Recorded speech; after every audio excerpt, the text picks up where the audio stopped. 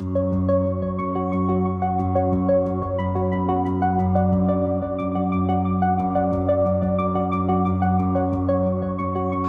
to the 14th episode of the ongoing series, The 10 Lost Tribes in Jewish Consciousness, here on Sfarim Chatter. I'm Nachi Weinstein.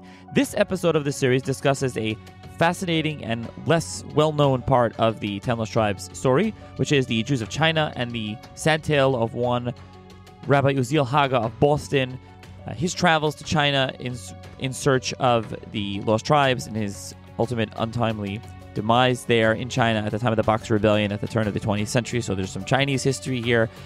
History of the Jews of China, Lost Tribes, a really interesting and a bit different episode. The corporate sponsor of this series is, as always, Gluck Plumbing. For all your service needs, big or small, in New Jersey, with a full service division from boiler replacements, main sewer line snakeouts, cameraing main lines to a simple faucet leak. Gluck Plumbing Service Division has you covered. Give them a call, 732-523-1836, extension 1, and please tell them you heard them on the podcast. To sponsor an individual episode of this series or an episode on the podcast, please email me sfarmchatter@gmail.com or see the links and information in the show's notes below. Additionally, in the links in the show's notes, you can check out links to the Sfarm Chatter WhatsApp community where I post new books, Sfarim, book deals, and the like, as well as the Sfarm Chatter Substack and YouTube. And wherever you listen to the podcast, please subscribe, rate, and review the podcast. And with that, enjoy the episode. Yeah. Hi, everyone. Yeah. Welcome to another edition of the Sfarim Chatter podcast and another episode in the series here on Sfarim Chatter, the 10 Lost Tribes in Jewish Consciousness. And on this episode of the podcast and the series, I'm going to be joined once again by Professor Tzvi Ben-Dor Benit, who is professor in the Department of History and the Department of Middle Eastern and Islamic Studies at New York University, NYU, and who we had a pretty lengthy 2.5-hour episode earlier in this series and an overview based on his book, The 10 Lost Tribes of World History. On this episode, we're going to be discussing something that really goes to his main expertise, which is Chinese history, and really comes in here in the Lost Tribes series. It's something that's discussed briefly in that book, that first book, which is the curious case of Rabbi Uziel Haga and his trip he was a rabbi in Boston, and his trip to China and looking for the lost tribes. So the book that he prints, and we'll get to this shortly, there's two of them. One is called Sefer Habris HaChadash, the one that I'm holding here. This is the newer, quote-unquote, 1911, Piatrikov, and the earlier one was Mitzios Aseres HaShvatim, and we'll talk about that. But just to read, I'm going to read the opening paragraph, and then I'll turn it over to Professor Benit to talk about, because there's a lot here. It says, Sefer Habris HaChadash, Im HaNohar HaSambatyan B'Medinas China, which is spelled China, Ches Yud Nun Aleph. It says, B'Sefer Hazeh, in this book, Yisaper, it's told over Tir Echad, a trip Asher Nosa im Chayil Tzvos America, with the American Army, Birishoyan, with the permission Hanossi McKinley, President William McKinley, Losser es Sfune Tmune Mamleches Hasinim. So he's going to go to China. Be'ez Melchemes HaMolochem HaEuropim, the war of the Europeans. B'shnas Hey Aleph Tafresh Samach Aleph B'chayna. So this is between 1899 and 1901. Yitor Bisrad Nemon told us Am Sheikhev Peruzeh. He's going to tell you Minhagayim, their customs, Taluchaseyim, their goings, Daseyim, their laws, Taxisei Melchamsam, V'chulu, V'chulu, V'chulu. The Yofitz are Bohir al Yehudim Anim Soim Sham, to shed some light on the Jews living there. The Yoichiach b'moifsim choischim, to show you with proofs, came Setzoy Aseres Hashvatim, they are descendants of the 10 Lost Tribes, Asher Haglam HaMelech Asher, Lelachlech V'chaver, that were exiled by the Assyrian Empire. V'yarich Loshin Shel Zahuris b'Dover Hanor Sambatian, talk about the Sabbatian River. V'atzotza Yeshara Lis Achid Ima Yehudim Ol Hosra Mesach HaMavdu B'neim B'neinu, talk about the separation between us. V'te'eles Rabbis Titzmechena Mizel Har Hamas Karen Yisrael. V'shem Atirahu Uziel Haga mi Boston. That's the name of the person who went. And in small type on bottom of this it says Asher Shavu, who was captured, Hachainim, the Chainim, Habaksarim, the boxers, B'yomos, B'kolei Acharei Savlo Yisurim Koshim Umachoivim Neuroim V'gam Kavur Lehaisaloi. And it says here, and he died after having he was afflicted with a variety of different things. And he doesn't even have burial, and it was printed. It says by Beitzos base Nischar Svarim Shab Yitzchak Shlamovitz Belodge. It was printed in Europe. So there's a lot there in the title page, as you heard, if I didn't read too fast. And I'll turn it over to Professor Benit. So what's going on? What is this story? Who are the boxers? Who is China? Who's Rabbi Uziel Haga? What's he doing with President McKinley? What is going on in this story? Exactly. Yeah, what is going on? Let's begin actually with a quick interpretation of one thing that he says here. And I don't have the beautiful Ashkenazic Hebrew that you have. But he says in one of the final sentences in that paragraph, and by the way, we should say to everybody that the book is available to download for free at HebrewBooks.org. Okay, so you can all go there and read the book. It's not very big, and the interesting thing is that there's a lot of Yiddish there, which I'm going to make some comments about it because I struggled with it at the time. But what he says here is something about Nahar Sabbaton. He says, Ya'arich lashon shel zehorit. Now, which translates the Arich, where he's going to speak at length about something about which he describes as lashon shel zehorit. And I was unable to translate the term lashon shel zehorit, what he was meaning by that. And after many years, I concluded that lashon shel zehorit, of course, is what you put is a ptil of wool that is red, that you put it on the horns of the Sa'ir La'azazel in Yom Kippur, and it becomes white. Yes. So I'm thinking that what he tries to mean by that he's going to clarify a lot of things for us, the way lashon shel zehorit is red and then it becomes white. Okay. So he's doing that. I'm actually asking the Talmidei Chachamim who are listening to us if this is a correct interpretation of this term, because I've never saw the term lashon shel zehorit is like used outside the context of Yom Kippur. So this book, as we just heard, was published first in 1905 in Peterkopf, and then in 1911, pretty much the same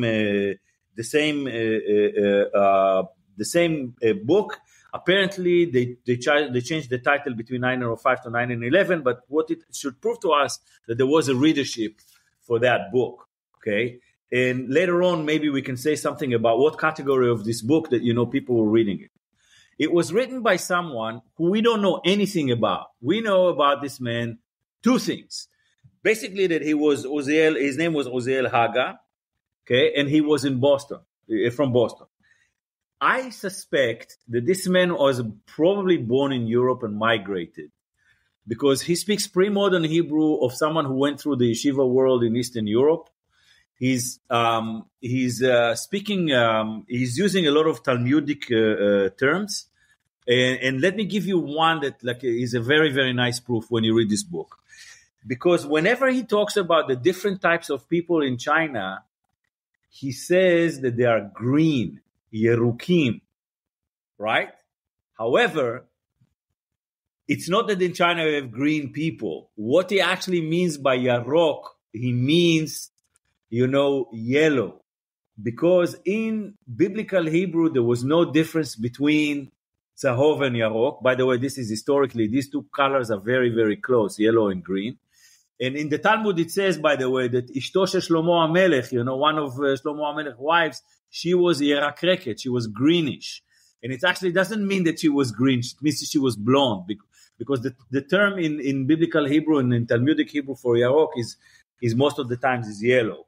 Now, why am I saying that? This is a sign for me that this man is actually operating in Talmudic Hebrew, and in Hebrew that he reads in rabbinic literature, rather than modern Hebrew that is being modernized around the same time in maskilic areas of Europe. Let's say in Odessa, in the Gymnasia, in these places. Okay, so this is what I gather from from the way he works. But now let's go back a little bit more. Okay? So first of all, we're talking here about a story about a man who went to China with permission of President McKinley. Now, President William McKinley was a character. He was he invaded Mexico. He did all sorts of things. I think he was murdered at some point, and so on. I went to his library in Washington, and I went through his letters and his journals. I did not find any record, and I was dying to find any record of him meeting with a Jew, and giving him permission to go to China to discuss this and so on. But it makes sense to me that he would entertain the idea that someone would go with the American soldiers to China for such a mission. Okay, because it happened in the past, and I will explain how it happened in the past when we open the pages and flip through the book together. So, why were the American soldiers going to China?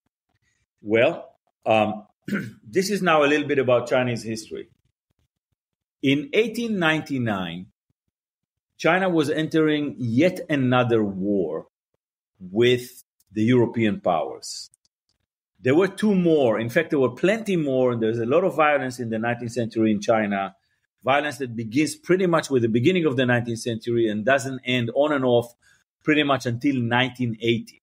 Okay, different formats, different problems, different regimes. But at that time, they are actually the Chinese are fighting colonial powers who are carving China like a cake.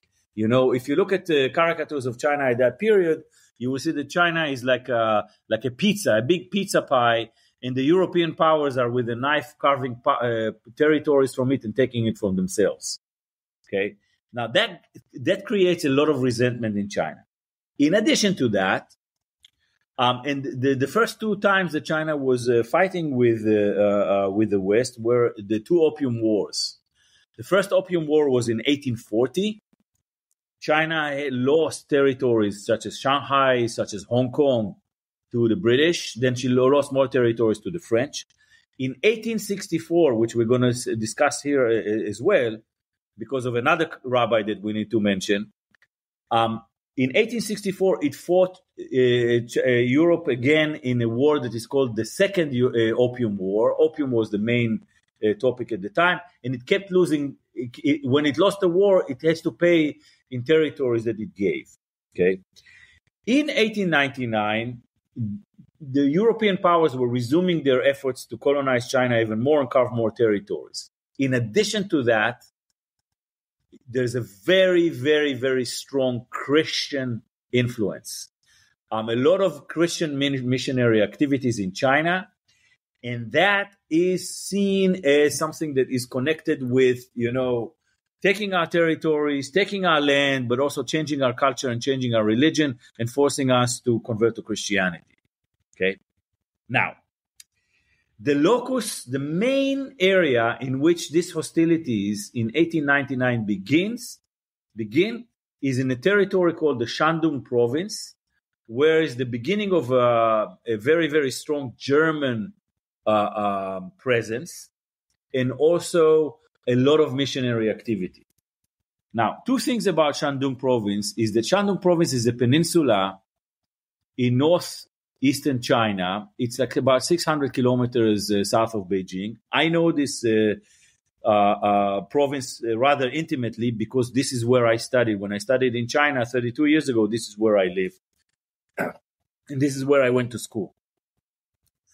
That province is important in two regards to us. One, it's sort of a holy peninsula because this is the birthplace of Confucius and considered one of the cradles of Chinese civilization. Second, and not less important, the people of Shandong are very proud of what they do in martial arts. And this is so strong because when I was a student there in 1990, martial arts was part of our curriculum. So at 4 p.m. in the afternoon, you had to take a sword and go practice your sword. All the students had to do that, and they were very, very proud of that. Okay. So the boxers, whom we call the boxers, is a movement of people from Shandong who they had some sort of a guru, a leader who was practicing a form of Buddhism. There was a history of Buddhist rebellions in this area, a lot of different things. And they had a great deal of hostility to Christianity, particularly to Chinese who converted to Christianity, but also to missionaries. In addition to that, because of the martial art element, they believed that they are protected by their gods and they are immune to Western bullets.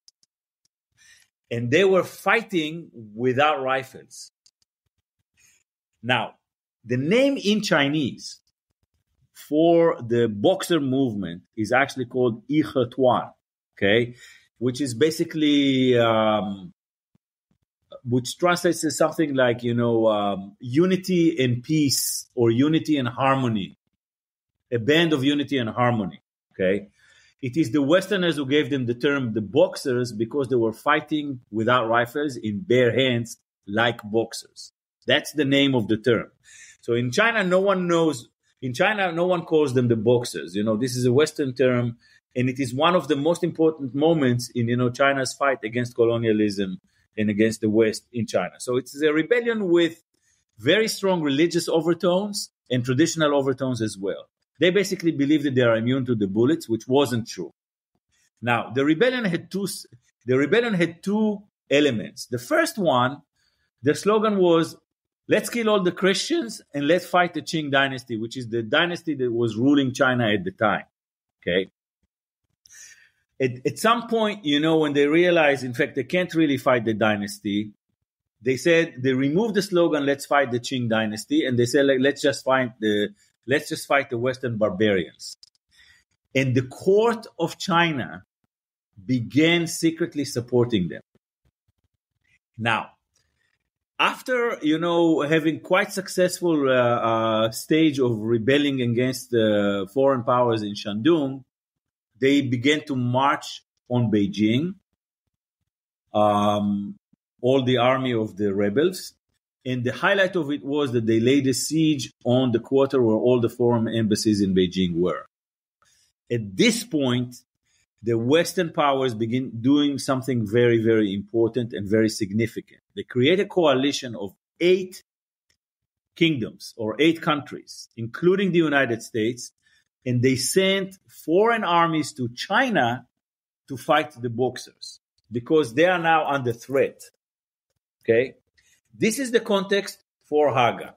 Now, if we believe what he says, then Haga, who is in Boston, upon hearing that the American President McKinley is about to send the American army to China, he supposedly went to the White House, asked for an audience with the president, and says, please let me go with the American soldiers to China, and because when I get to China, I will look for the lost tribes.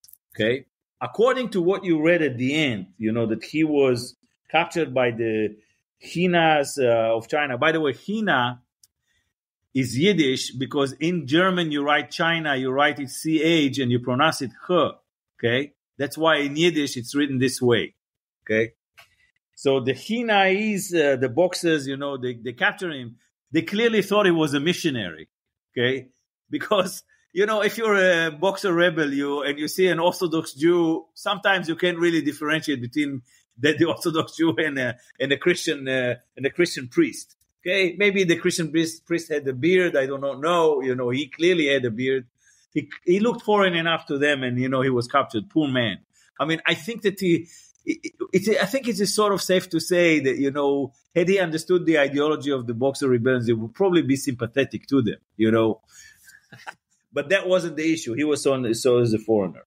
So he went to China, and apparently he wrote reports of what he was finding in China and sending them to a publisher in Europe, which makes a lot of sense because, travelers, particularly travelers who knew that they were going to produce a unique travelogue, and this is a unique travelogue, is one of the earliest travelogues in Hebrew. Okay, that is quite thorough.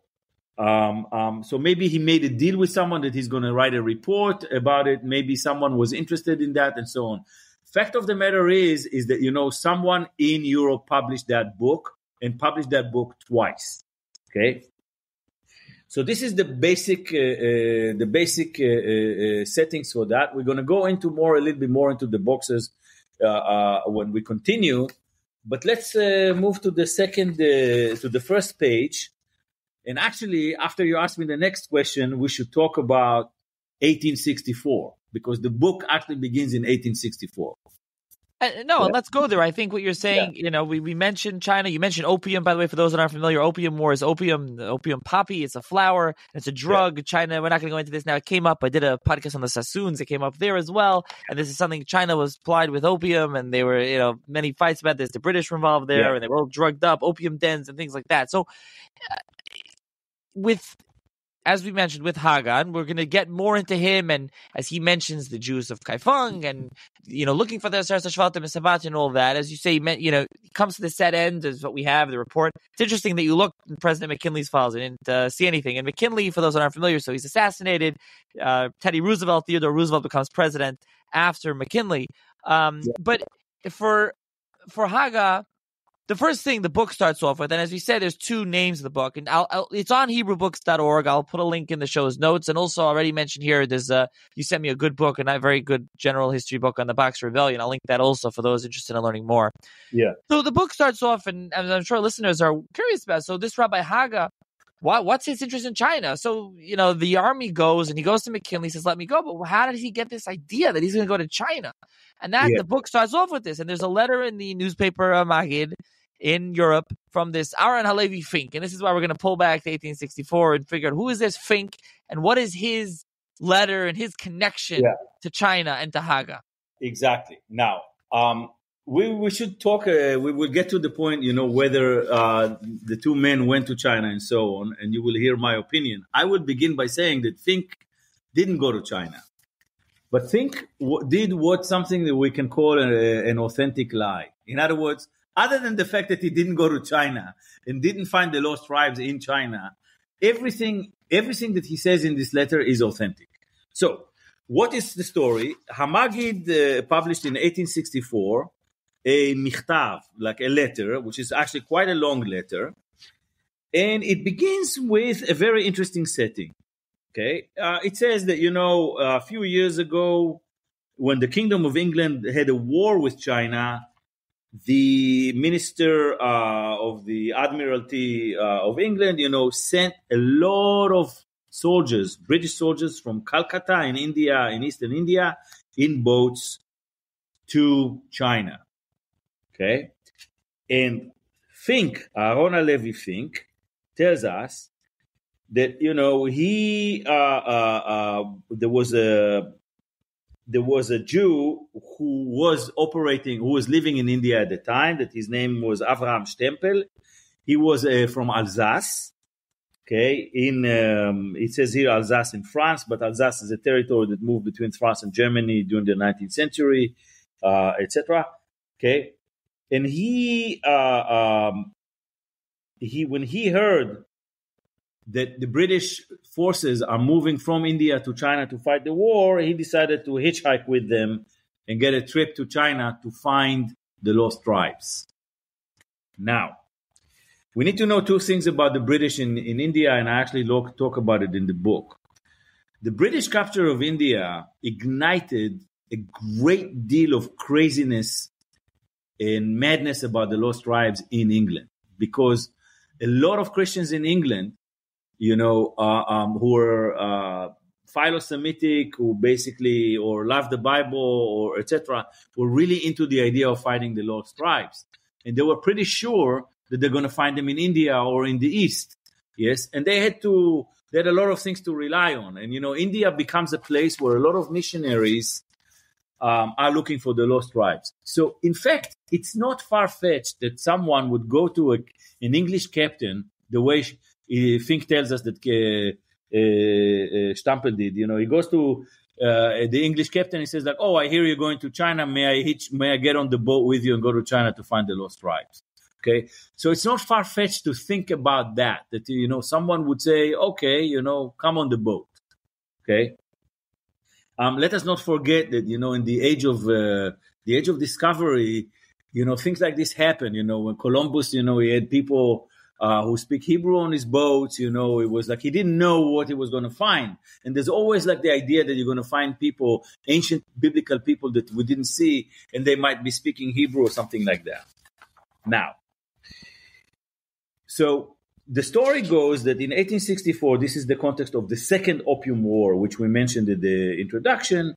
He goes to China, okay? And in China, he finds the lost tribes. And he finds a guy, a person, you know, is a Jew, who happens to be a rabbi, a Jewish rabbi, and he has a conversation with him. And by the way, we should assume that the conversation is in beautiful Hebrew as well. Now, the reason why we should not believe this story is because it turns out that the rabbi, at some point, you know, he says to him, what's their message for our brethren, you know, in Eastern Europe? And the rabbi begins with criticizing, you know, modern Jewish politics. He says, well, you know, all of these people, they think that they have this idea called emancipation, and they're going to be free. They're going to be all of these things. And he basically begins a critique of, you know, the trends that are going on in Eastern Europe at the time, you know, and in Europe in general, in Jewish Europe, in terms of Haskalah, in terms of, you know, what he looks like as deserting the religion and so on. Okay. So what we should conclude from the first discovery, quote unquote, of the lost tribes in China, in fact, it was something that we should be very, very familiar with when we talk about the lost tribes. The lost tribes here are used as a sort of a mirror to the existing Jewish people that are living in the revealed world, in the world that is not beyond the river Sambatyon. And they are presented as more pious, more righteous, more observant. In other words, when we look at them, we should feel like sinners and we need to do tshuva. Okay? So basically what we have here is the first letter in Hamagid in 1864 is a sort of Sifrut Musar, is a sort of, okay, let me chastise you a little bit. You know, here I am, I found the lost tribes. And even though they are like in a deeper galut than we are, and they are more disconnected and more, like, look at how they observant they are. Look how, you know, they stick to their Jewish identity. They stick to the Torah, you know, and they don't entertain any also other ideas. Okay. Now, there is a real part of this where he talks about, you know, finding real Jews in different places, mainly the city of Kaifeng or Kaifeng-fu. Okay. Kaifeng is a former capital of China. It was a capital of China during a period called the Sung period, about 1,000 years ago. Until the Mongol conquest, the Sung dynasty had two different capitals. Kaifeng was one of them. It's a beautiful city, and in fact, in that city, there was a neighborhood. There were two neighborhoods of people from Persia who were merchants. Persia or Iran, you know, had very, very strong economic ties with China for a very, very long time. And Persian merchants were coming to China and they were living in China and they were trading and they were sending goods between China and Persia and Iran.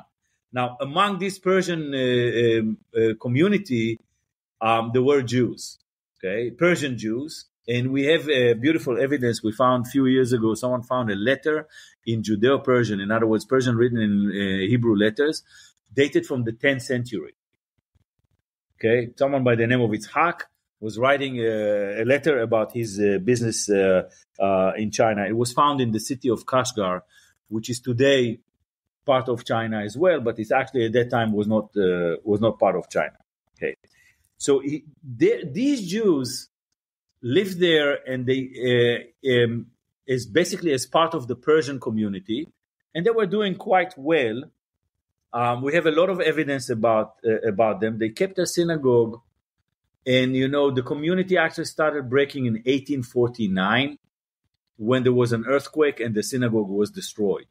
But already before that, I think at some point in the Mongol period, there was a rabbi who said to them, you know, as long as your first wife is Jewish, you can marry a second and a third wife who is not Jewish. Okay, and this is how they actually started becoming what we call Sinified. In other words, they adopted the material culture and the language of the Chinese. Okay, although in the 16th century we found a seal a Mandarin, a Chinese Mandarin, who signed his name. His Chinese name was Chao, but he wrote his name also in Hebrew, Moshe Chao. Okay, that's like a real Mandarin. He was a judge in a Chinese court, and he gave a ruling, and he signed in Hebrew and in Chinese. Okay, many of these Jews also married Muslim Persians because they were becoming very, very small, and they almost disappeared. Now they live in China today. There are some of them still live there today, and many of them are returning to their Jewish roots. So that's the story of 1864. Now, that letter, when it is published, it resonates in Europe, okay, and people begin to think about China as the new place where you can imagine what the lost tribes are, and it is very convenient because you have all of these Europeans who are going to war with China, and all you have to do is just ask them for a lift, you know. So if Stampel did it and went to China, why not Haga? Okay, Haga was familiar with the letter, clearly. And more importantly, the publisher was familiar with the letter, and the publisher of Haga's book in 1905 chooses to republish the article from Hamagid, yes, probably as a sort of a proof that the 10 tribes do live in China, and also that there will be some benefit for the Jewish communities in Eastern Europe, yes, particularly in the realm of Musar, in the realm of rekindling their Jewish, let's say, the Jewish flame in their hearts. Okay, and in that regard, this is very important. That explains why I think they changed the name, and this is a speculation, because the first name is kind of bland, Metziat Aseret HaShvatim, finding the discovery of the lost tribes, but the second title that he gives, Sefer HaBrit HaDasha, HaBrit HaChadash, means a new covenant. In other words, it's a book, first of all, that is supposed to send a religious message, a message of renewing the unity of the Jewish people, making a new covenant, yes, through finding, through the idea of finding and discovering the lost tribes and reconnecting with them, that we're supposed to basically also hasten the Geulah, etc. We discussed, that there is a very important association of the lost tribes with Mashiach. So that's the story of 1864, and now we're ready to enter into the travels of Uziel Haga. And before Haga, I just want to say, before we get in, so we talk about Fink, and you mentioned that you don't believe Fink went. So you think this is just a fake, and he's using it as a literary device, or as a device talking about the Aseret HaShvatim. And as you said something interesting also, you talk about how they portray them as, holier and better than us. Some listeners asked me after our first episode and the first couple episodes how it's interesting. We know, from Tanakh, it was the other way. Malchus Yisrael were the sinners, and over Malchus Yehuda, and then they become associated with they're the holy ones hidden somewhere. But just in general about Fink. So if Fink is just a total fake, I mean, how do you know it's just a forgery? Not a forgery, but it's a letter that in your mind, Fink actually wrote this letter, but it's not a true letter that he actually went. Is that how you view it? It's a somewhat fake? Yeah. First of all, he knew something about China, and he knew something about the Jews there because he was reading about it. Okay? And I can prove it from the text in a minute. But it seems to me that, if he really went to China, you'll have more details about the country. And he doesn't have any details about the country. He has mostly details about the 10 tribes. And when you see the conversation between him and the rabbi of the 10 tribes, it's mostly about Musar. It's mostly about Jewish politics. Okay? Now, I know that in Kaifeng there was no one in let's say he went to Kaifeng and he went to the Jewish quarter there. The people that did not know Hebrew. Okay? And I don't think that they knew much about, Jewish politics in Eastern Europe. Okay? So let alone form an opinion about it, let alone form a critical opinion about it. Okay? So in that regard, I think that we should treat this as basically as a book that, goes into the genre of apocryphal books that, the message is more important. Okay? Like what the Talmud says about Sefer Iyov, this is mashal, yes? So the mashal here is about China, okay? And it's supposed to teach us something about ourselves, okay? The reason why I'm also suspicious about it, he doesn't really talk about the war. He doesn't talk about the Opium War at all. I mean, how can it be that, you go to China in such a turbulent period and you witness things that no one has ever seen, a massive war, different people, and you don't pay attention at all to what's going on there at all. You don't mention them. What you talk about that, okay? And there are things that you see that I have also the clues. For example, on page 14, he says, I have asked them. Them means I have asked the 10 tribes, okay? How do they if they have any books, or if they have any books of memories and chronicles that their ancestors left them. And the response is, well, we had a stone, and the stone had all sorts of memories of ours, but we could not read, we can't read and understand the language and the writing. And then it says, I asked them to show me the stone, and the stone is black. It gives you, it's not very, very big. Okay, and it's and on the stone there are two columns in Hebrew letters in Ashuri writing, etc., etc., etc. So what he's describing here, he describes a stele. Okay, now black stele was something that Chinese people erected all the time. Like when you build a temple, when you build a palace, you put a stele like this, basically, and then you do some carving on it, okay? Now, Muslims and Jews used to do it too, but they used to do it in Chinese, and Muslims used to do it also in Arabic, okay? So I think he was familiar with that, but then there was like talking about that. And when they were writing about it, there was a brief description of their religion, because, that's the stele that is outside. It's a sort of a monument that is outside the temple or the building, and it's supposed to explain the passerby what is inside. So there's a lot of explication about the nature of the religion, okay? But lo and behold, what it says here, what it says on the stone is something that I'm sure that wouldn't be found on the stone. It says actually it's in Hebrew, so it's like for internal consumption. It's not for the Chinese passers-by. You want to explain your religion. You want to identify yourself.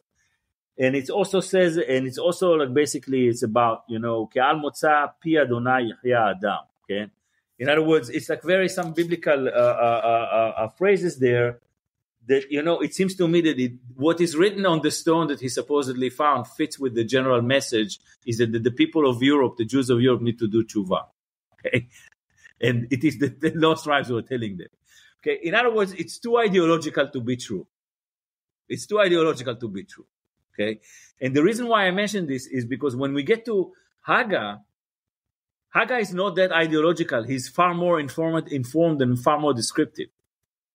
Okay. And he describes what he says, including, making comments about the shades of yellow that he sees in the colors of the people. Okay. On the skin of the people. However, our listeners are more than free to scrutinize this with their skills, and they compare, the basic details that he does have about China, and they may conclude that the 1864 letter is authentic. And Fink's letter is page 4 to 17. So it's a pretty long letter. And he mentioned he met the rabbi, and he's very, very old, and, kind of tropey kind of things that you would expect him to say. But there's a back and forth. He's talking about it, what's going on, etc. So there is that letter. Now, something about Haga before we get into this book and what Haga says he sees, and why as you already mentioned, you believe Haga's letter more. But what do we know about Haga himself? Is it nothing? Because you said you looked and you don't see any correspondence with McKinley. And so actually, I'll mention one more thing before I turn the question over to you, is that so Fink's letter ends on page 17, and then there's about a paragraph that goes from page 17 to 18, where the editor here in this book is putting in, and he's explaining that, first of all, he calls it Chacham Maruziel, he's called him like rabbi. And he says that, he says the story. And he says that he went to McKinley. He doesn't say that he wrote a letter. He goes down to McKinley and he mentioned it again in brief what happens. And he goes there and he says the letters and he writes a letter to his brother and then he gets captured by the Boxers, etc. But do we know anything about Haga from any other sources other than this book, or this is all we know about him? Have you verified that he really existed other than this? Absolutely nothing. Absolutely nothing. Okay. However, I asked, at the time, I asked a very important historian of American Jewry, and she heard the name, but I think she heard the name because of that book, but she didn't know anything about that.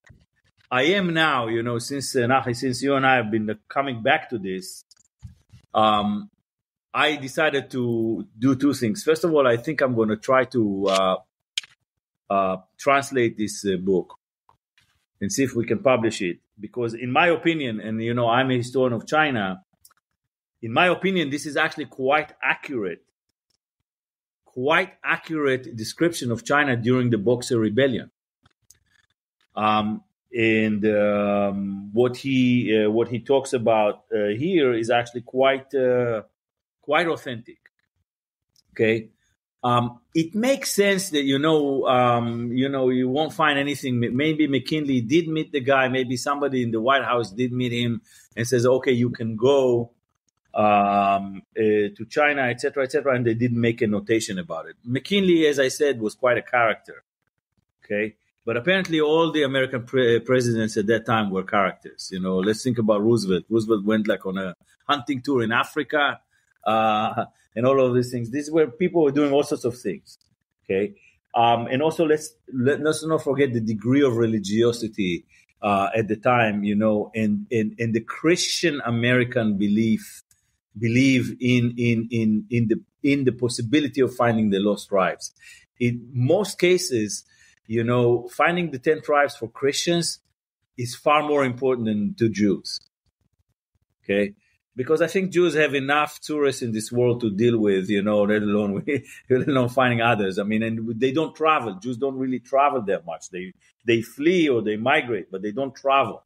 Okay. It's very interesting that both of these cases, the travel is attached to war, and it's attached to an imperial war. Okay.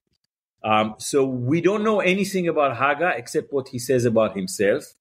And it is, in fact, I concluded he was a rabbi, but you are the one who pointing it out to me for the first time that we need to pay attention here that he calls him Chacham Mar.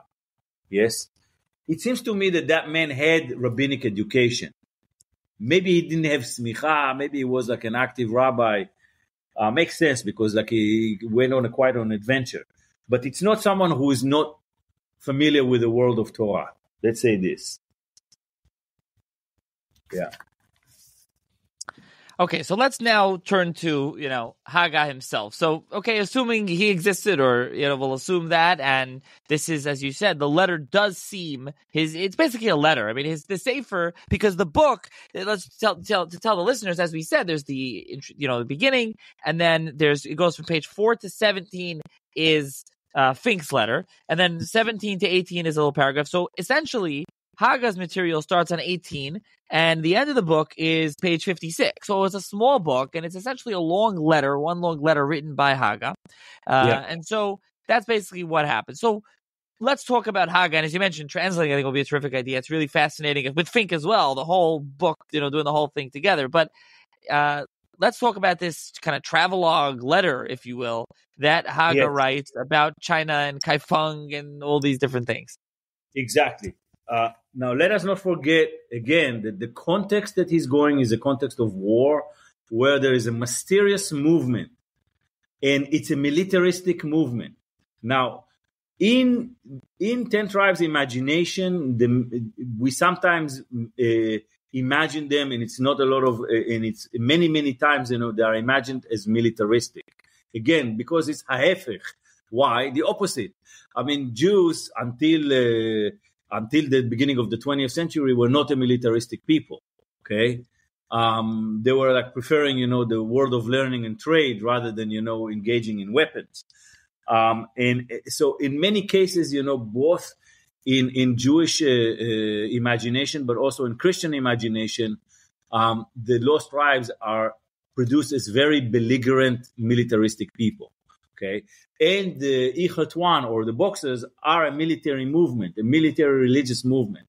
So that makes it in his mind, maybe the Boxers are in fact the lost tribes, an army of the lost tribes, and the fact that they wage war against Christianity only supports that imagination as well. But he begins, and in page, as you said, 1918, it begins, and it's actually a very fairly accurate beginning, which actually talks about the geography of the country. And to me, it rings as not only someone who read about the geography of the country and translates it into Hebrew and publishes it, but actually someone who was there as well. How do I know that? Because, for example, he talks about the quality of the air. Okay, like for example, in page 20, he says the air is good almost everywhere in China, except in places where the water are standing and not moving, because there it is like kind of rotten and the air is not very, very good, and you won't be breathing. In certain seasons, you can't really breathe well. Okay. Now that's very, very important. To me, it's one of the many, many, many, many signs that he actually was there. Okay. Like, for example, he talks about the quality of the air. Okay. And he talks about, the summer, how, it is very, very cold in the north and how very hot in the south, et cetera, et cetera, et cetera. And he talks about, all of these things. Another thing that he talks about, and this is something that I mentioned about the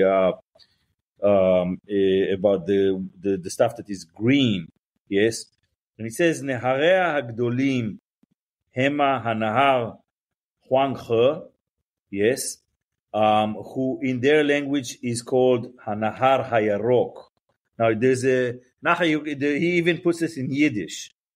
So I don't know. I think it's Der Gelbe Plum. Am I correct in pronouncing it correctly? What page are you on? Page 19. Not the Yiddish expert, but let me see. Gelbe is green. Yeah, I see there. Yeah. So the thing is that he says, and this is called Al Shem HaRefesh HaYarok Asher Bekarkaito. And it is called this way. And remember, when we say Yarok, green, we actually mean yellow. It's a yellow river, okay, which is the name Huanghe in Chinese, the yellow river. And it is because of the mud. There is indeed, it's not mud, it's less. It's like a certain dust that covers the ground in northwestern China. And the yellow river that moves from east to west all the way to the Shandong province, he pushes this yellow earth with it, and his color looked like yellow, and that's why it's called the Yellow River. Okay, so it seems to me that actually he was there. He was there because he describes how this river is very, very erratic. It's usually floods a lot. And he there's a lot of problems, and indeed in Chinese history, the Yellow River is always known as a very wild river, very problematic river, and you need a lot of efforts to control it. Okay. He also he goes on to describe the river in a great deal. He also describes the other river, the Yangtze River. Okay, where it comes from, et cetera, and he uses a lot of terms that are very local. In other words, that he basically appears to me that he asked someone there, "Why do you call this river this way?" And the person says, "Here's why we call that river this way." Okay, and he talks about that very, very systematically. Okay, then he talks about the fruit of the land. Okay, and he talks about a lot of things that that they have a lot of fruits that they bring from Europe.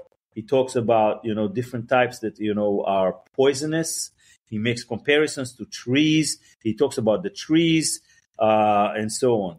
Now, if you tell me, okay, well, maybe he will look to an encyclopedia or a book on China and he translated it into Hebrew, in order to authenticate his studies, it seems to me that that's not the case, because why would someone do that, in order to go over? Because if he wants to write a fake book about finding the lost tribes and sending a religious message to the Jewish people of Europe, okay, he would brush over all of these details and wouldn't care about them. He says, well, China is big. I went to China, found the lost tribes, the way Fink does it.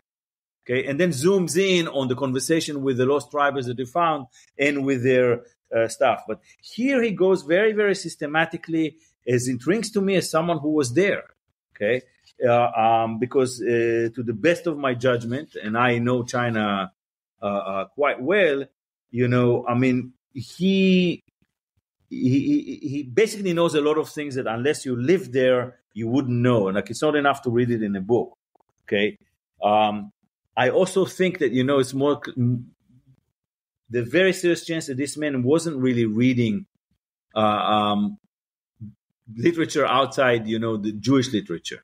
Okay. So it's not like this man was like reading encyclopedia articles or travelogues there as well. Okay. So that's basically the entire part of that, the entire part of the first part of the book. A very, very good description of China and so on. He sometimes cites other people, particularly when he talks about the demography, okay, which seems to be defeating my argument that he didn't read any other sources of China, but actually went there. But I think the fact that he mentions only few sources, only few people as outside sources, suggests to me that most of the information is from first-hand observation. Okay, this is why I make the case that this book is authentic. Someone who actually went and actually wrote a letter back. So, and how about, so now that you're making the case that Rabbi Haga went and it actually is authentic, how, you mentioned you want to translate it. It's interesting as having a travelogue, especially in Hebrew from this time period.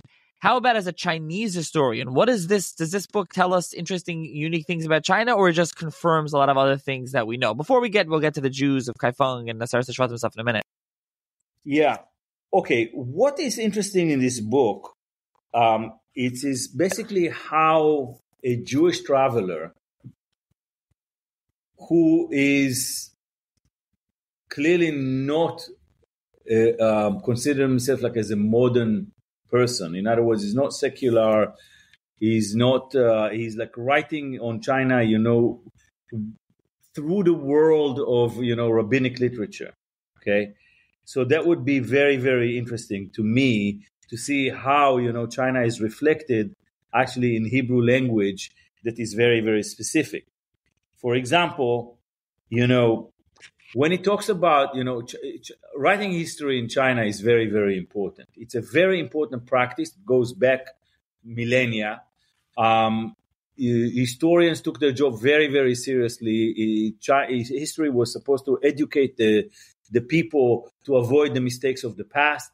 The emperor was supposed to learn this history and read the history of past dynasties, etc., etc., etc. So, for example, when he talks about writing history, he talks about it and he calls it Divrei Hayamim. Okay?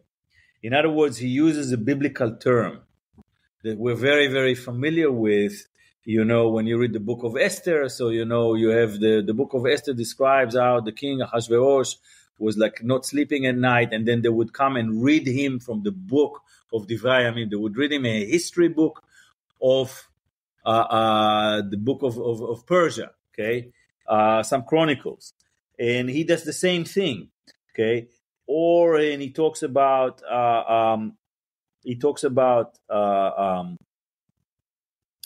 how they decide, what to do when when the emperor dies, and what they're going to do with all of that. He writes about it in a very, very emphatic way, but at the same time, he's basically he apparently he loves what he sees, but at the same time he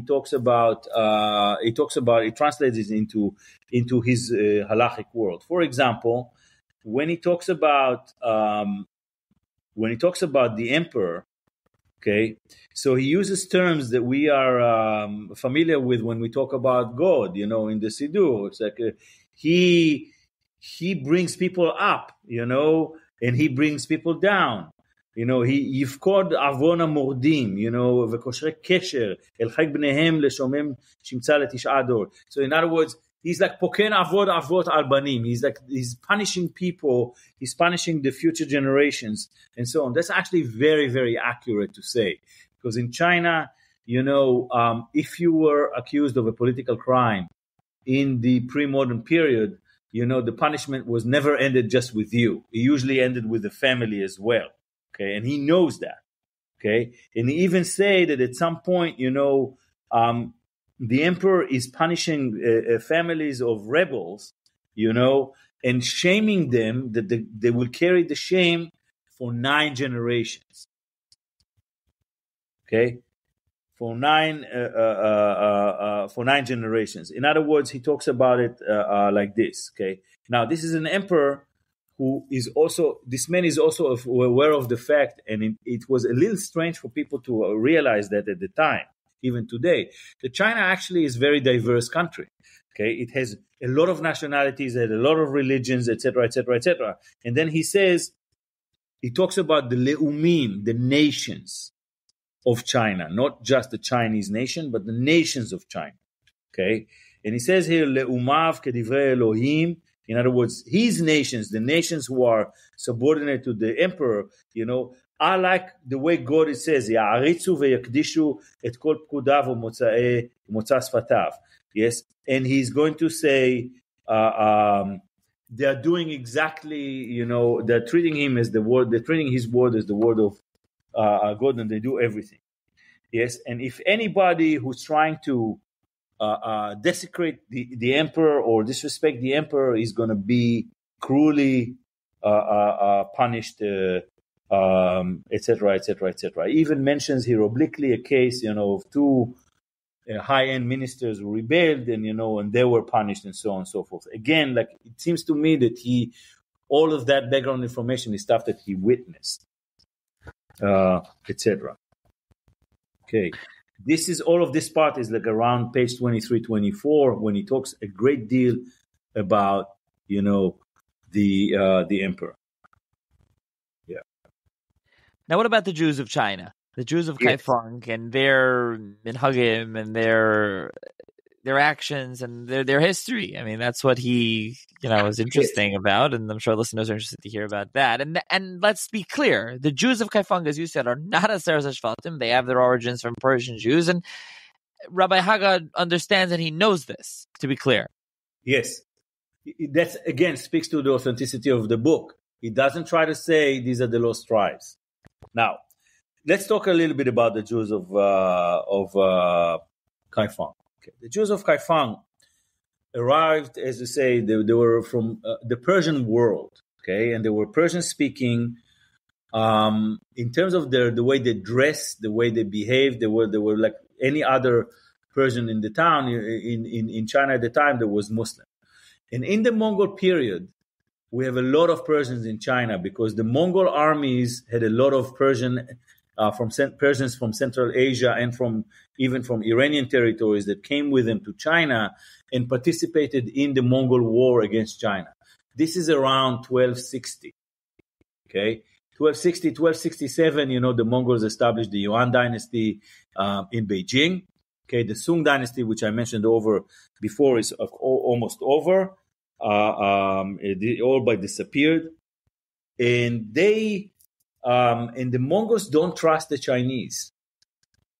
They don't trust the Chinese And since, they brought a lot of people with them, they didn't have a bureaucracy, the Mongols per se, but they knew how to incorporate and rely on other government systems and other bureaucracies. So they bring with them a lot of Persians, both as soldiers and also as technocrats and bureaucrats. So in fact, the lingua franca, not the lingua franca, but the language that is used in China in terms of the administration during the Mongol period, this is around the 13th, 14th century, is actually Persian. I mean, towards the end of the Mongol period in 1368, the Chinese make a comeback, and most of the bureaucrats are Chinese themselves, but they have a strong Persian element.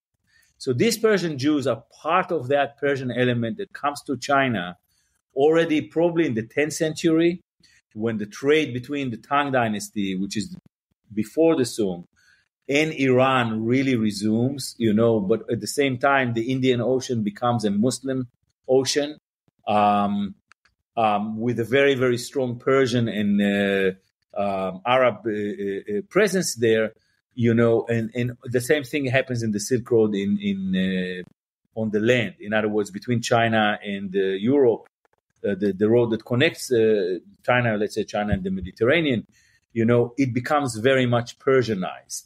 Okay, I mean, Persian becomes a dominant language, and you have a lot of travelers who use that language. Okay, now some of these merchants settle in China. They buy land, they buy buildings, and they basically think that they are going to stay there and continue trading. Eventually, these people become part of the population. In other words, they adopt, even if they stick to their religion, they adopt the material culture of China and the language. The Jews of Kaifeng are for sure are Persian. Okay, we know that from the liturgy. Although many years ago there was someone who, by the name a scholar of religion by the name of Professor Tzvi Verblovsky of Jerusalem, he found Yemeni Jewish liturgical elements in their liturgy. Okay, I am in no way able to comment on that. I mean, I need to be familiar more with the Yemeni liturgy and with Persian liturgy, and I'm not. Okay, I don't know exactly what he was basing this on that. I would rather stick to the fact that ethnically these Jews were Persian. Okay, now they lived there okay, and there's a very interesting incident that we learn about them in the Chinese sources. And what do we learn in the Chinese sources? The Mongol Emperor Kublai Khan decreed at some point that no form of slaughter other than the Mongol slaughter is allowed. Okay, he wanted people to slaughter animals before they eat them, the way the Mongols did it, and that created a huge problem for both the Jews and the Muslim communities of China, because both of them have halachot shechita, rules of slaughtering that are quite elaborate, and they are part of the kosher laws or the halal, if we want to use the Muslim term for kosher, in this regard. And that meant basically that if they can't slaughter their own way, they cannot eat meat. So the Jews and the Muslims of Kaifeng created a unified delegation, and they went to the emperor to plead with him to allow them to slaughter according to their own customs. And that delegation made its way to the Chinese records, because that a meeting that did happen, and it was the Chinese chronicles kept the record of that meeting. Okay, the community basically began losing touch with Judaism and with Jewish identity.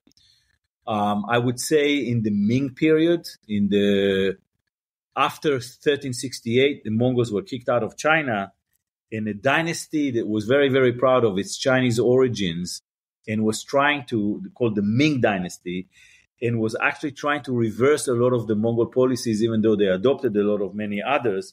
They were particularly hard on foreigners. And whereas the Mongol elite left China and went back to Mongolia, all of the bureaucratic elites and the economic elites that came with the Mongols in previous periods and lived in China, they didn't leave. They basically were part of the population. but they were foreigners. They had their own quarters in different cities. They kept their language, they kept their identity, etc., etc., etc. But Ming Dynasty policies, beginning in 1368, encouraged the adoption of Chinese material culture, encouraged use of Chinese culture, and in fact, encouraged everybody to become Chinese. Now, with Islam, it's more dramatic because we can see, for example, the Chinese mosques, the architecture changes now, like they build them more of like a Chinese architecture. The minaret, which is a tower that is used in Islam for the call of prayer.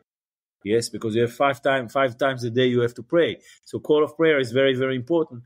In China, you don't have the call of prayer in Muslim quarters because it's very clear it was too conspicuous. And whereas the mosque inside looked like any other mosque in the Muslim world, outside it looked like any other Chinese building. In other words, people were trying to look less and less and less conspicuous as foreigners. And we should assume that the Jewish population went through the same processes. In other words, they were sticking to their religion, but in terms of their ethnic customs and so on and so forth, they were becoming more and more Chinese. This is also true because, unlike the Muslims, the Jewish community of Kaifeng was tiny. Okay, I mean, Muslims were maybe hundreds of thousands, even more. But the Chinese community, the Jewish community was tiny, maybe several families. Okay, so they had a problem of marriage. So they tried to do it in two ways, how to deal with the questions of marriage and the dwindling numbers of the community. Okay, because they were now disconnected from the Jewish world in the Iranian world. What they did is, first of all, they had one rabbi who said to them, as long as your first wife is Jewish, you can marry Chinese women as the second and the third wife, etc., etc., etc. So within 2 generations, pretty much everybody there was Chinese. The second part of it is that we have a lot of evidence about intermarrying with the Muslim population. In other words, the Persian Muslims in Kaifeng were good enough or close enough to the Jewish population for marriages.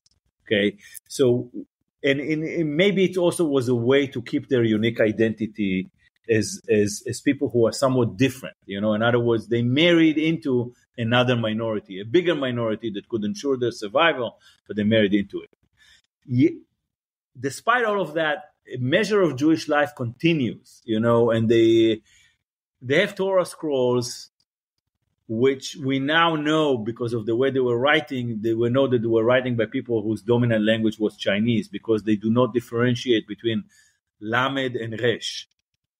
Okay, and sometimes you see that they made a spelling mistake where it says Le'olam, they write Re'oram, in other words, with Resh rather than in Lamed. In other words, that would suggest to us that, these people the dominant language was Chinese as opposed to Hebrew.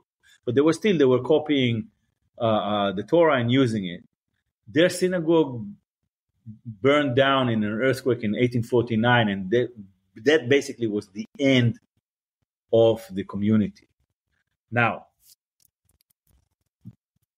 however tiny this Jewish community was, it always ignited the imagination, the wild imagination of Jews and non-Jews outside, because China was so far that people were thinking, okay, wow, if there are Jews there, maybe the lost tribes are there as well.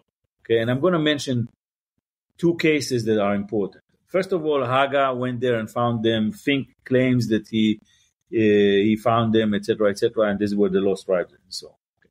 But in the 16th century, the great Catholic missionary, Italian Catholic missionary, Matteo Ricci, went to China.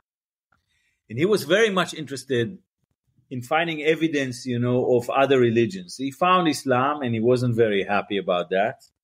And then, much to his surprise and joy, he heard, when he was in the capital of Nanjing, he heard that in Kaifeng there is a Jewish community. So he raised money and he invited a man who he identifies in his records as the Jew Eye, another Chinese name. And he interviewed this man, and he wrote about this interview in his records. And the interview is very, very funny, okay? Because he showed him a picture of Mary, and he says, "Do you know this woman?" He showed him a painting of Mary, and he says, "Do you know who this woman is?" And the Jew says, "Of course, this is Rachel." Okay, and then he showed him a picture of Jesus, a painting of Jesus, and says, "Do you know who this man is?" And the Jew says, "Yeah, of course I know this man. This is Jacob, our patriarch." Okay, so in other words, it was a kind of a dialogue between a Christian and a Jew, somewhere in China, where the missionary was trying to find out how much this Jew knew about Judaism, but also about Christianity. Okay, now when the news of Matteo Ricci's encounter with Jews in China reached in Europe, they ignited another thing that was actually quite significant in terms of European Jewish history, and that is the career of a very, very important rabbi by the name of Menashe ben Israel. Menashe ben Israel was in Amsterdam, and he was coming of a converso family. In other words, a Portuguese or Spanish family that was forcibly converted to Christianity. And like many others in the Portuguese community of Amsterdam, these people fled the Inquisition in Portugal and in Spain. And when they arrived in Amsterdam, which was a tolerant city, they returned to their Judaism. And this is remarkable because most of these people were not born Jewish. Okay, in other words, they didn't have Jewish education as children, and he was one of them. Spinoza is another one, although Spinoza was already born Jewish. So Menashe ben Israel becomes a very, very important rabbi. And when he hears about the findings of the lost tribes, or not the lost tribes, when the finding of the Jews in China, he thinks about the book of Daniel. Because the book of Daniel has a prophecy that says that Mashiach will come when the Jewish people will be spread all over the world. And he says, look, we have a man that said that he found the lost tribes in the Americas. This is the first evidence that he has, that the Native Americans, are the lost tribes. So that's already in America. And now we have evidence that they are in China. Okay, so Menashe ben Israel tells himself, okay, wait a minute, we are nearly everywhere in the world, and if we will be everywhere in the world, Mashiach will come. So he knows about one place in the whole world where you don't have any Jews. Do you know where it is? England. Exactly, England. So this is the basis of his mission to Oliver Cromwell, to cross the channel and go to England, to allow to have the British authorities allow Jews to return after nearly 400 years, because the Jews of England were expelled from England, from the British Isles in the 13th century, and that was the mystical part of his dimension of his mission to Cromwell, to England, basically because he wanted to hasten the Geulah by saying, okay, let's allow Jews to return to England. This way the prophecy will be completed. Okay, of course, he writes this about a book, which is a great book. I mean, this is the book that because of that book, I became very much interested in the lost tribes, called Mikveh Israel. Okay, which if you didn't discuss, maybe we should discuss in the future. It's a wonderful book. And by the way, that book also begins with a fake news, yes, of Metziat Aseret HaShvatim in Peru. Okay, Matazinos. By the way, yeah, we have here, the fake guy from 1864 is Aharon Halevi Fink, and the guy who swears in the synagogue in Recife that he found the lost tribes, his name is Aharon Halevi Montesinos. Yes, so if any of the listeners, his name is Aharon Halevi, please don't find the lost tribes. Okay. It's the parallel throughout. You always see these kind of, they're using the Aseret HaShvatim as they're using it, or they're making up a story. And yeah, I did have an episode on Montesinos, and there's an episode on the Menashe ben Israel and the Hope of Israel, Mikveh Israel. And there's those are really fascinating work. Menashe ben Israel. I mean, by the way, all his works. He's really interesting, fascinating person. Did a bio on him a few years ago with Stephen Nadler and his biography that he did on him. But anyway, so back to Haga. And so, these are the Jews of Kaifeng. I mean, where are they? What's funny about this book is, I'll just say, is that the book, so the first one is Metzias Aseret HaShvatim. This one is Sefer HaBris HaChadash in Menorah Sambatyon b'Medinas China, right, in China. But it's not exactly about the Aseret HaShvatim in the sense that he's saying the Jews of Kaifeng and here is China. He didn't exactly find the tribes. Yes, and he was honest to say that he didn't find them. Or he was honest enough not to say that he did find them. Let's be more accurate. Okay? And apparently he fell in love with the place because, for example, he talks about the Chinese classics and about the books. He even translates some of the wisdom, the Chinese wisdoms, into Hebrew. And when he does the translation, okay, he does it, he does it in a sense that he basically uses biblical Hebrew. For example, Confucius, talks a lot about the straight path, the Tao, okay? And he translates here, he says, Ish emunim lo yelech akalkalot.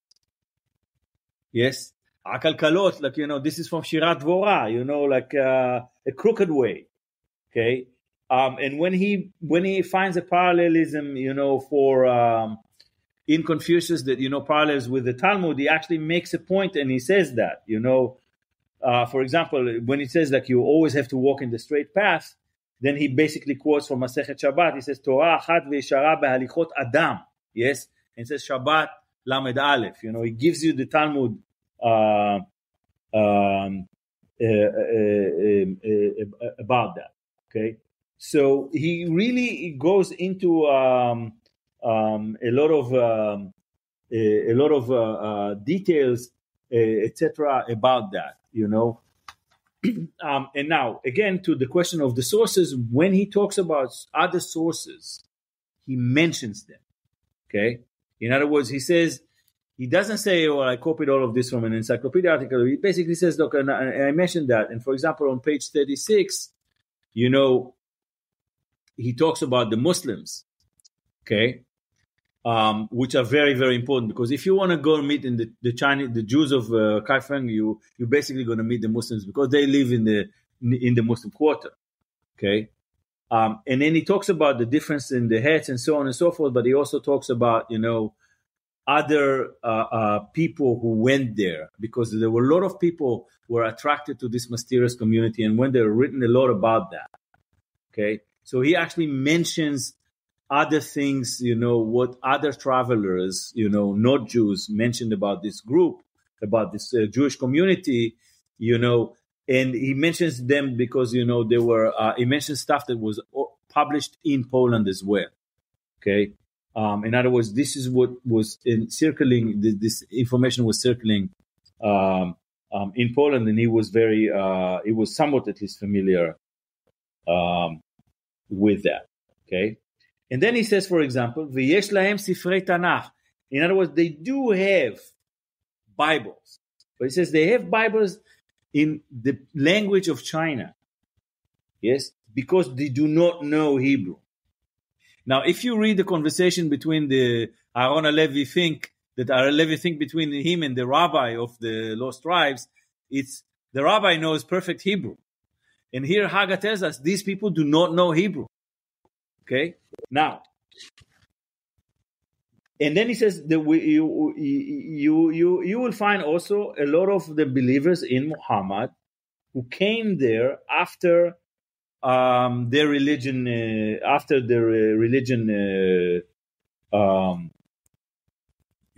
appeared on earth. He uses the term Hachud Datam. Yes. And so on and so forth, and he talks about them as well, okay.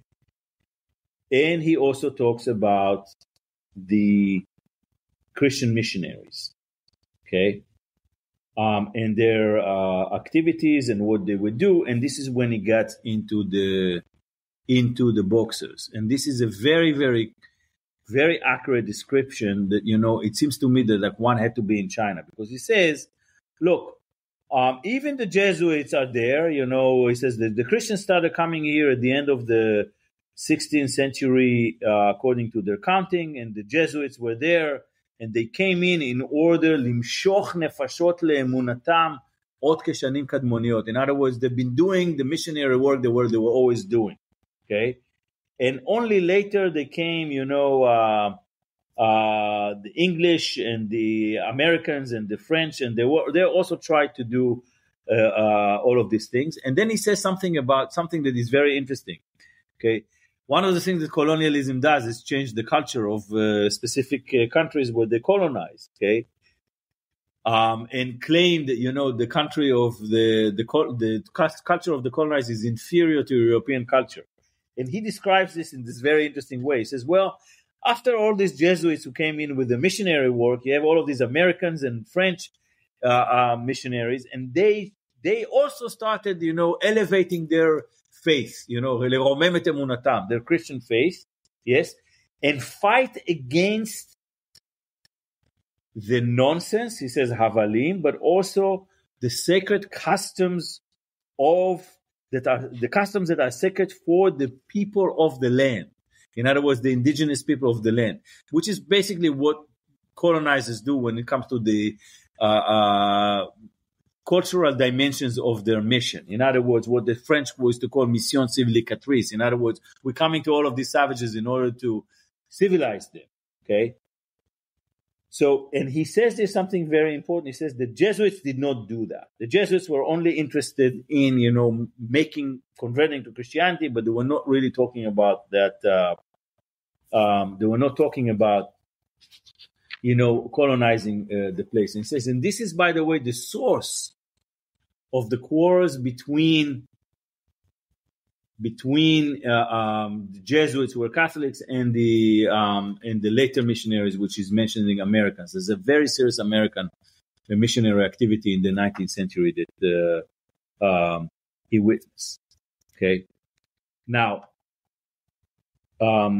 he goes on to talk about that a lot, and thereby also provides us with background for the hostility, the extreme violent hostility that some of the people in China, or many of the people in China, feel towards Christianity and Christian missionaries at that period. Okay, and again, to me, it rings as if he was there. He did some homework before going there, and he was clearly talking about people. And so on. And to the degree that he's even able to differentiate between, important culture, which is Christianity, and the local culture as well.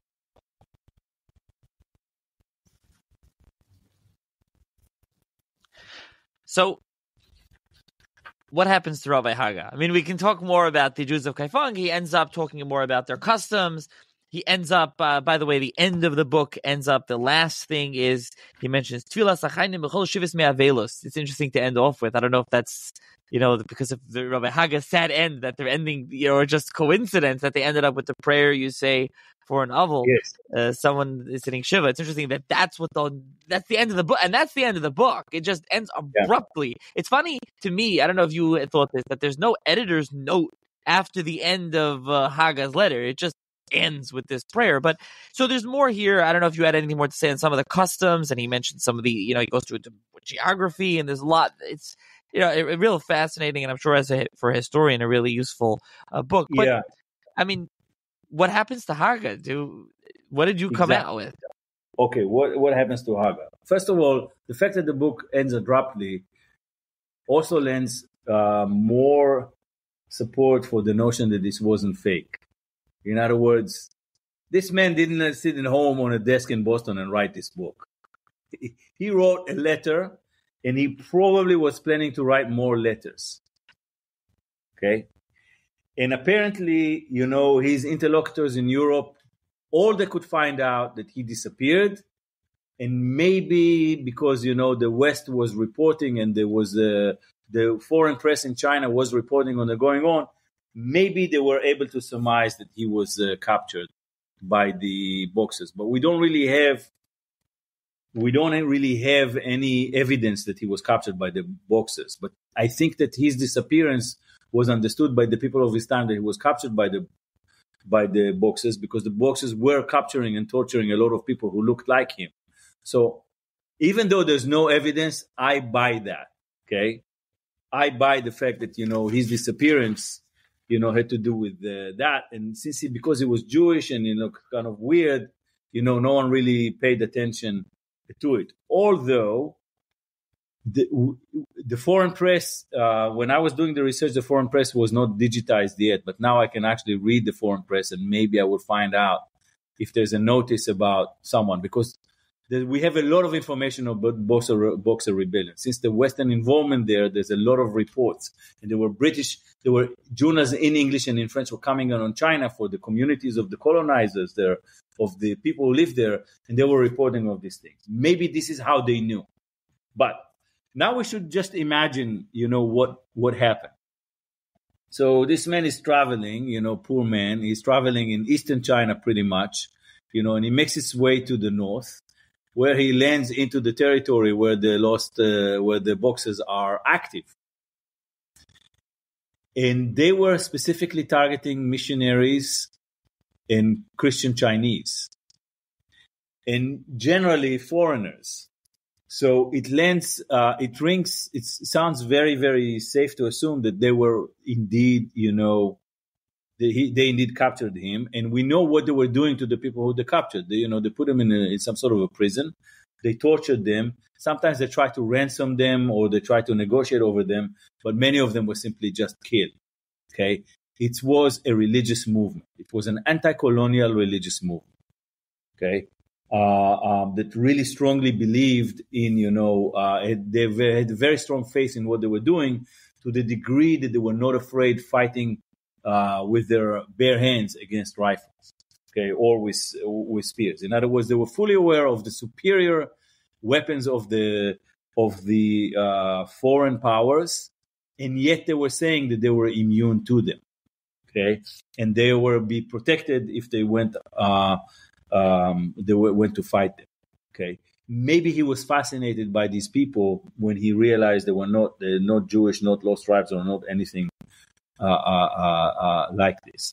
Okay, we can just assume that what is written in the first page that you read when we started, that he was captured and he died in prison after terrible yisurim and ke'evim, and he wasn't even buried, makes sense to me.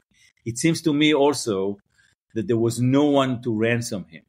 In other words, thinking about hostages. In other words, the Boxers sometimes captured like a big deal, American soldier or a captain or a British one or a diplomat or something like that. And there were negotiations to ransom these people. But who would ransom, an Orthodox Jew from America, who speaks Hebrew, who's going to ransom him? No one. Okay. And maybe at that point, he basically lost his life, It also strikes me as a rare name. I've never really met anyone with the name of Haga. Yes, Uziel, not even common to, one of the rabbis, the chief Sephardic rabbi of mandatory Palestine was Uziel, Rav Uziel. Yes, and it's a name that but it's not very common either. And that was his last name. Ben Zion Uziel. That was his last name, not his first name. And for the listeners, we keep pronouncing it Haga. We're not doing that in American-wise. He actually spells it. It's spelled Haga. Hey, Aleph, Gimel, Aleph. It's not like Haga, and we're saying Ha. It's spelled Haga. Yeah, so I don't know what that we're... And Uziel, it's like... And it says, but it says from Boston. Did you look any... There's no records in Boston of anything? Let me tell you, I lived in Boston. I even went several times to the Rebbe of Boston, because someone told me that they have a minyan for Israelis. So on Chol HaMoed, you can go there. Even that, and no one knew anything about this man. No one knew anything about this man. Yeah. And of course, the Hasidut of Boston is much later. So Yeah, exactly. I mean, listen, it's a fascinating book. As you said, I'm going to link to it on HebrewBooks.org. I'll link to that. I'll link to the Boxer Rebellion book. In your book that we discussed earlier, The 10 Lost Tribes of World History, pages 215 to 219, you discuss Haga. So he's mentioned in there. We don't go into nearly as long as we just did here. And I think if you would translate it, it would be a wonderful service. It's really it reads very easy. Anyone who reads Hebrew, I know there are some Yiddish words, but it is an easy read. It's interesting. But it probably would do well to be translated with some notes and kind of give the background of China for those that aren't familiar with what they're reading.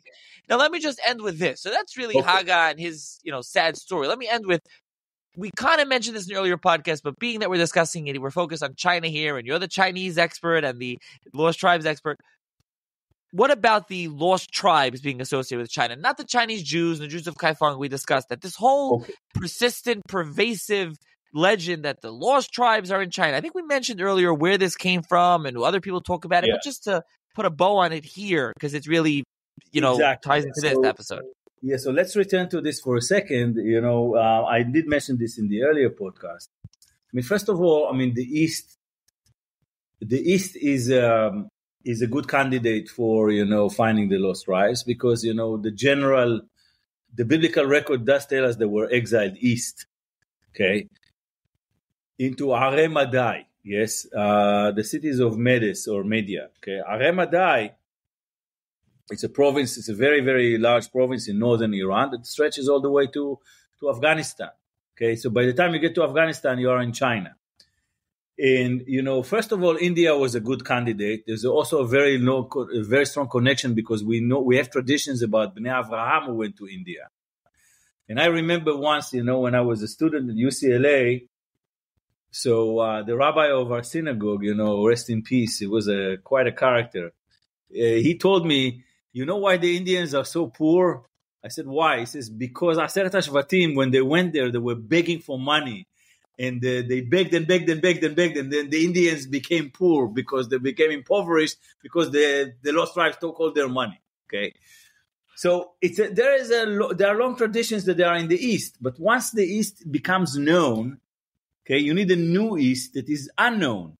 So once India is colonized and we have a lot of information about India, and we kind of know that, no lost tribes in India, that you have to go to another location that is just even more mysterious. And there you have, I mentioned this in the context of the province of Sichuan, The Talmud is always asking where are the lost tribes. The sages of the Talmud are always puzzled by this, and there is a debate in the Mishnah, whether they're going to come back, they're not going to come back, etc. So, the Talmud is quite sober about the problem of the lost tribes. But you can't give up on them. So you keep pushing them to territories that are unknown, and you say, well, that's where they are, and this is why we don't hear about them, because we don't have any connections with these territories. But once the territory is connected, what you need now to do is to say, let's search this territory and find clues in our scripture that would support the presence of the lost tribes there. And in one of the midrashim, it says, they went to Eser Galuyot, and one segment of the lost tribes, were covered by clouds. Yarad alea anan.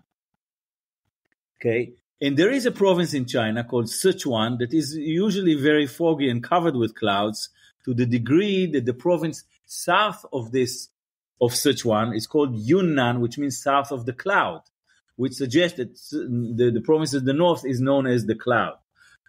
So who knows, when people think in their imagination, or people like Haga, they went to and they saw Sichuan, which is like a mountainy province covered with clouds. This is what the Talmud meant when it says Yarad aleim anan. They were covered by a cloud, yes, etc. But one more thing about that, to basically talk to the title, Sefer HaBrit. What he's talking about in the end is the desire for unity, the desire for reuniting, kibbutz galuyot, kibbutz, being connected with all the people. That has a very, very important message And regardless if we find or don't find the 10 tribes, that message of, trying to keep the people intact despite of galut, despite of being scattered all over earth, to reach out to everybody, it is a very, very important message, very important message, that he wants to send. That's the true covenant. That's a true brit, where you basically, everybody is connected, even though they are very different and they live very, very far away. Okay. In fact of the matter is that book had readership in Europe. Had readership. Okay. It made people feel good. People stopped their reading the Torah studies and paid attention to this book for a few minutes. And it was clearly written for, a rabbinic audience. That's what it seems to me. Okay.